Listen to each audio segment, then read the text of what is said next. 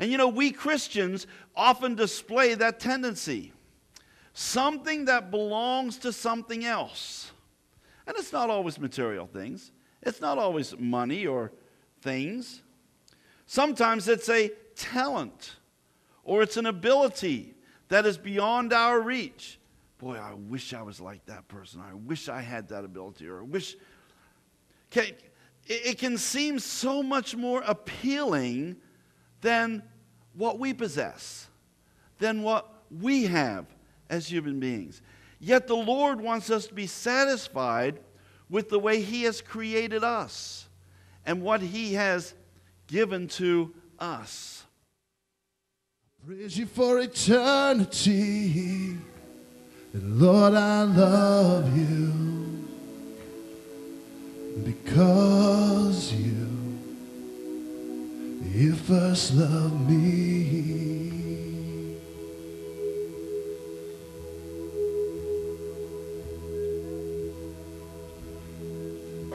It's the beauty of simplicity that fills me with eternity. I've tasted Your divinity. This morning we are going to continue with our series, Unknown Men of the Bible. Maybe some of you have heard of this guy. He's a little more popular than the other two that we've talked about. This guy's name is Gehazi. Gehazi was a servant to the prophet Elisha. If you'd like to open your Bibles, we're going to take a look at 2 Kings chapter 5, and we'll start that in just a few moments. A few years ago in Boston, 2 bodies of elderly ladies were discovered in their small apartment. They had died a few days earlier, and an autopsy revealed that they had died of malnutrition. But hidden in mattresses and sewn up in pillows and draperies was nearly $200,000.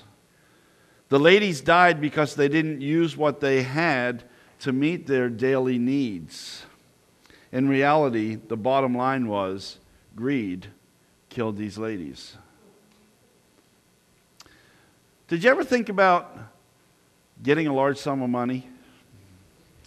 What would you do if somebody said they would give you $2 million? To what extent would you go to get $2 million? There was a book written that was called The Day America Told the Truth. And out of 10 questions asked, 2/3 of the respondents agreed they would do at least one of the following, and some even said several of the following.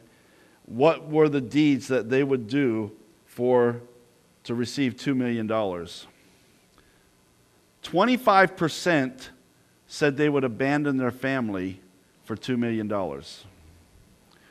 25% said they would abandon their church for $2 million.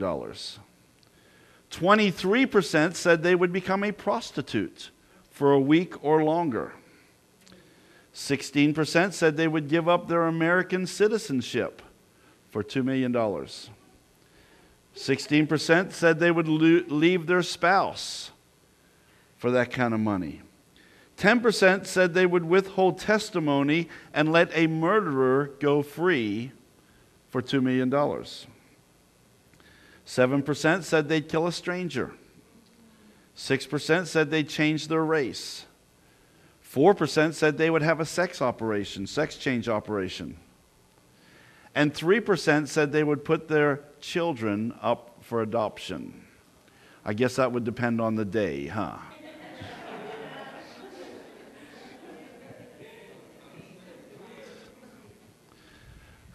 Some of you kids are laughing, teenagers.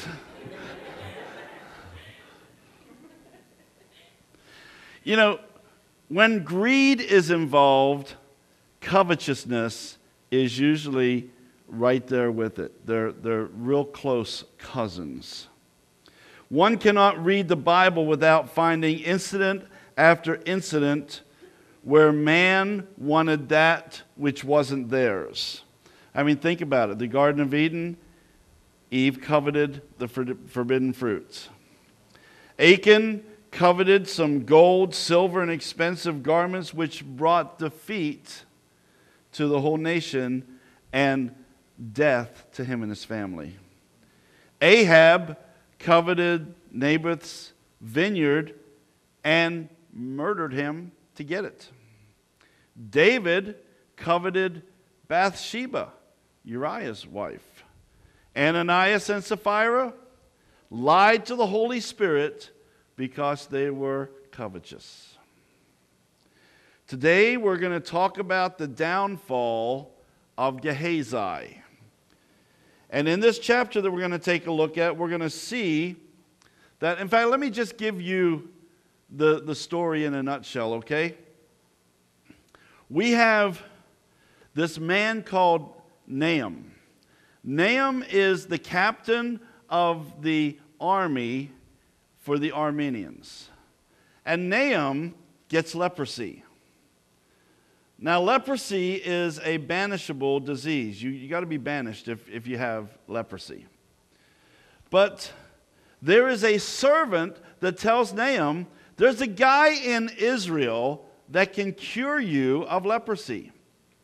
So he gets permission from the king, and the king gets permission from the other king, and everything is all right, and they're going, and Nahum goes to see Elisha. Now, Elisha doesn't even come out to see Nahum. Elisha says, go and dunk yourself in the Jordan River 7 times, you'll be healed. Oh, Nahum is furious.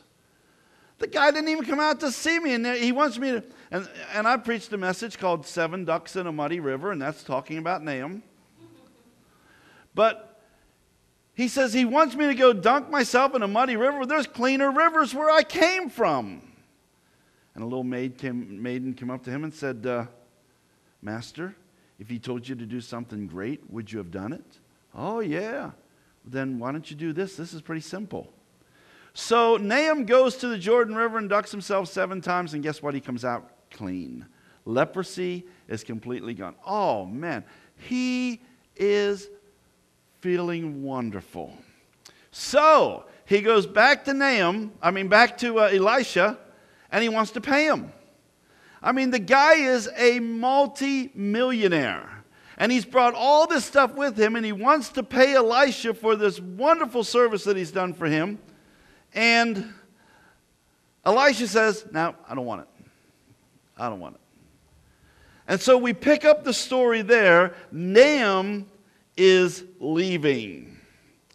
And before we get to the meat of the story, let me tell you how the story ends. In 2 Kings chapter 5, verse 27, the scripture says, Nahum's leprosy will cling to you and your descendants forever. Now, this is Elisha talking to Gehazi. Then Gehazi went from Elisha's presence, and his skin was leprous. It had become white as snow. So this morning we're going to take a look at the things that Gehazi did that led to this awful punishment at the end of the chapter, this punishment of leprosy. So the first thing that Gehazi did, and I'm starting with your notes now, if you'd like to follow along, also on our Facebook page is a copy of our notes. Those that are watching by television, you can get them at our Facebook page. Verse 20, the scripture says, Gehazi, the servant of Elisha, the man of God, said to himself, now this is where we get in trouble before I go on. When we start talking to ourselves, man, look out. Yeah, have you ever had one of those conversations? Self, I think I'm going to, oh man, look out. Because there's nobody to talk you out of it. You've already got yourself talked into it. So it says that he talked to himself, and he says, Self, my master was too easy on Nahum, this Armenian, not by accepting from him what he brought. As surely as the Lord lives, I will run after him, and I will get something from him. Now Elisha, Gehazi's master, refused the treasures already. But Gehazi coveted them. He wanted them. He desired them. You know, Donald Trump one time said, "You can't be too greedy." Well, I'm glad Donald Trump isn't the last word on this stuff, because here's what Jesus says in Mark chapter 7. He says, with evil thoughts, sexual immorality, theft, murder, idolatry, greed, wickedness, deceit, eagerness for lustful pleasure, envy, slander, pride, and foolishness. Jesus put them all together, and look what he included. Greed. It's right there. You can be too greedy. You can be covetousness in your very desires. So Gehazi had this desire, and then he takes his desire to the next step, which he makes a decision. There's the decision of Gehazi. In verse 21, the scripture says, so Gehazi hurried after Naaman. Gehazi was so covetous that it caused him to secretly follow. He didn't say to Elisha, "Hey Elisha, I'm going to go and get some stuff from Naaman." No. He secretly left, and we'll see that in a little bit in the scripture. Secretly left. His desire was to obtain something that belonged to Naaman. At first he had a desire, a thought, and now he decides, I'm putting this into action. So he's rushing to Naaman to get the loot. You know, a couple of donkeys were in two fields separated by a fence. And each field was just as lush as the other one. Each field was just as green as the other. But yet the donkeys were standing at the fence, reaching over to the other field as far as they could get. You know, it's the old saying that says the grass is always greener on the other side of the fence. And you know, we Christians often display that tendency. Something that belongs to something else. And it's not always material things. It's not always money or things. Sometimes it's a talent, or it's an ability that is beyond our reach. Boy, I wish I was like that person. I wish I had that ability, or I wish...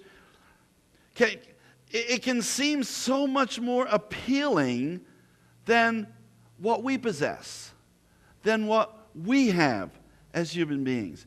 Yet the Lord wants us to be satisfied with the way He has created us and what He has given to us.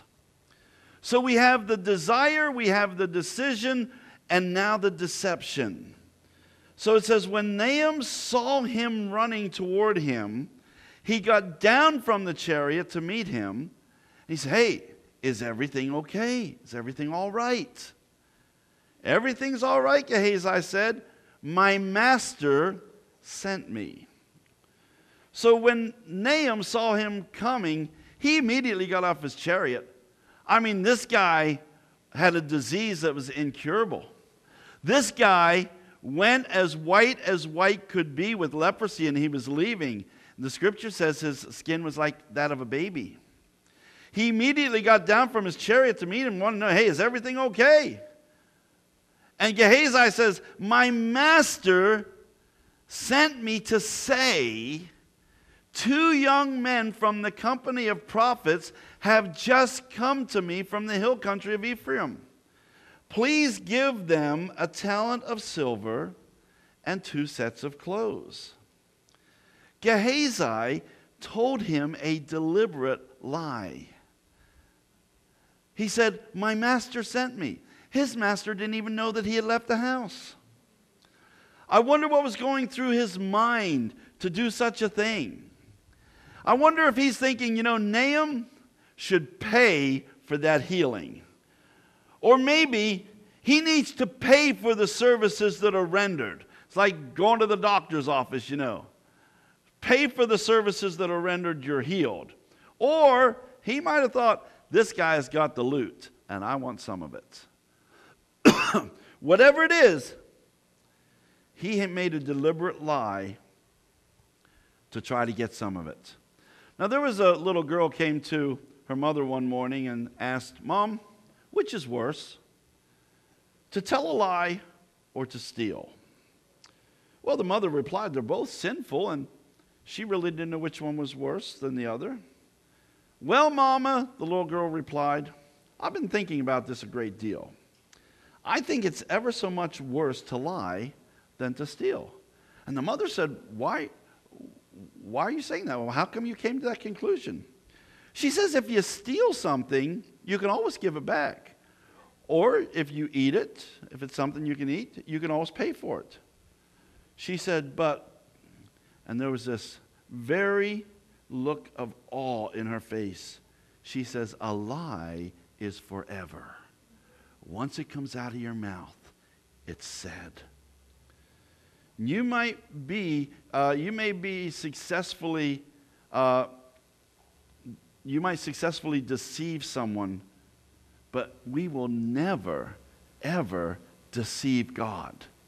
Keep that in mind. In fact, the Lord says that we're going to be responsible for every idle word that comes out of our mouth. Wow. That's going to be a lot of words, isn't it? Well, Nahum is tickled that he's healed. He was tickled to pay Elisha whatever he wanted. So he gets down from his chariot. He says, "By all means." And he doesn't say just 1 talent. He says, "Take 2 talents. And he urged Gehazi to accept them. And he tied up the 2 talents of silver in 2 bags with 2 sets of clothing. He gave the 2 to 2 of his servants, and they even carried them for Gehazi." So he not only gave him double the money, but he also had his servants take them back to the house. The story of the 2 sons of prophets, it was a pretty silly story to start with, and it was definitely false. I mean, if he would have begged for a token for the 2 young scholars, surely less than a talent would be all that they needed. But see, the Captain Nahum, was so gracious for what the prophet of God had done for him, he didn't even question it. He said, "Man, take it and go." So that's where Gehazi was in this whole story. Let's take a look at where Elisha is in this whole story. In verse 24, when Gehazi came over the hill, he took the things from the servants and put them away in the house. He sent the men away, and they left. And when he went in and stood before his master Elisha asked him, "Where have you been, Gehazi?" So after receiving the treasure, he couldn't let Elisha see it right away. I mean, there had been too many questions. He couldn't let Elisha see the servants who carried the stuff. There would have been too many questions.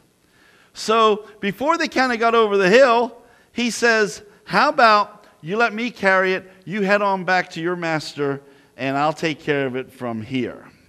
And he would put it away so no one would know where it was at, and he would secretly return to the loot later on.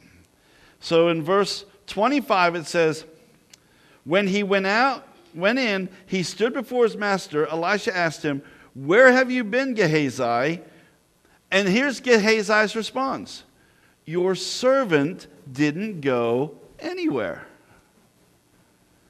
Well, just in case his absence had been noticed, Gehazi rushed in without being called to appear before his master. You see, it was customary back in those days when somebody had a disciple or somebody had a servant, a personal servant, they stayed with that person throughout the day unless the master sent them on some sort of errand or something to do. Then they would go and they would leave the person in order to execute that job. So Elisha asked him, "Where have you been?" "Well, nowhere."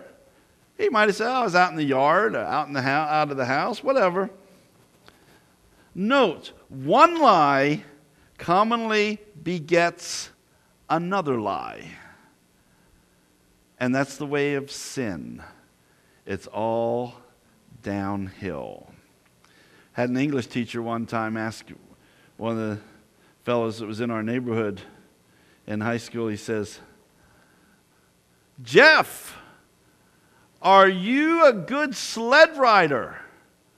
He said, "Well, yeah." He says, "I'm a good sled rider." He says, "I noticed you're very good at going downhill." Of course, he was talking about his grades. And this is the same way with sin. It's this downhill trek. So, Elisha makes a declaration. Verse 26 goes on, "But Elisha said to him, 'Was not my spirit with you when the man got down from his chariot to meet you?'" Oh, I could see it now. Gehazi's heart just sank. How did he know? I remember one time I left my trumpet in the school bus. I thought, my parents are going to be mad at me. I get off the bus and I walk into the house and I'm not there for 10 minutes and my mom says, "Okay, let's get in the car." I said, "Where are we going?" She said, "Well, we have to go to get your trumpet out of the school bus." How did she know? There were no cell phones, no email, no Facebook, nothing. We had one telephone in the house that rang, ding-a-ling-a-ling. I didn't hear it ring. How did she know? Of course, we had done the same to our boys. There were times we would say something. How did they know that? The neat thing about parents is we don't have to tell them. My parents never told me. We never told our boys, and I'm sure they'll do the same with their kids. Elisha says, "Was not my spirit with you when the man got down from his chariot to meet you? Is this the time to take money or accept clothes?"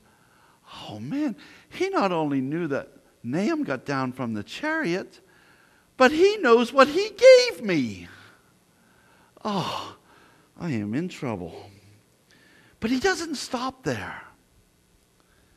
He goes on to say olive groves and vineyards, or flocks and herds, or male and female slaves. Why did he do all that? He knows that he only got money. He knows that he only got clothes. But you see, if Elisha would have let that go, there's a possibility the next time it would have been olive groves or vineyards. And then the next time it could have been flocks and herds, to where he was buying and selling people. Friends, we cannot let sin get a foothold in our lives. And God will warn us of that. And if we don't take the warning, it could get bigger and bigger and bigger. Had Gehazi yet to learn that the prophets had spiritual eyes? Or could he think to hide anything from the seer? From him to whom carried the secrets of the Lord. Elisha definitely had an open line to God. I mean, here's the life of Elisha, what Gehazi had seen of his life up until this point. Elisha purified water. He cursed boys that jeered him, and 42 of them were killed by bears. He instructed the Israelites to the victory over the Moabites. Here's a widow that couldn't pay her bills. He says, "Go get your jar of oil and get as many empty jars as you can and fill them all up." And she did with that one jar. She filled them all up. He says, "Now go and sell so you can pay your bills." He prophesied that a woman would have a son. And she had a son. And not only that, a few years later, the son died, and he brought him back to life. He made poisonous stew fit to eat. And then he took 20 loaves of bread and stretched it that 100 people would eat and be satisfied, and there would be food left over. I mean, it was foolish for Gehazi to attempt what he did. You know, sin blinds people to the real circumstances and consequences that they will have to deal with. Above all, it destroys their power of sensing the presence of God. Gehazi assumed that Elisha wouldn't find out. All sinners assume that God won't find out. I mean, the jails are overflowing today because people assumed what they did wrong, nobody would find out about. Isn't doing sin a stupid thing for us? But yet we continue to keep doing it. Well, now we get to the defilement of Gehazi. Verse 27, and I read this at the beginning, Naaman's leprosy will cling to you and to your descendants forever. Then Gehazi went from Elisha's presence, and his skin was leprous. It had become white as snow. Gehazi's leprosy was an outward sign of an inward spiritual condition. The fact that Gehazi's moral nature had been permanently damaged. Gehazi could never regain his integrity. He had to carry that leprosy with him to his grave. And so Gehazi went to live with the lepers and to mourn for a lifetime of folly and wickedness, which led him to throw away the fellowship that he had with Elisha and the confidence that he had with Elisha. You see, greed leads you down the wrong path. It produces within you the wrong motivations. And greed establishes the wrong authority in your life. You see, I just said up here that Gehazi's integrity was ruined because he had lied to God, he had lied to his master, he had lied to himself. What he did was he took the authority to himself. He became the authority. He says, I will run after him and I will get something from him. Gehazi undermined God's authority. The path of greed will eventually cause you to break God's laws. He lied to Naaman, coming up with an elaborate story to get this treasure for himself.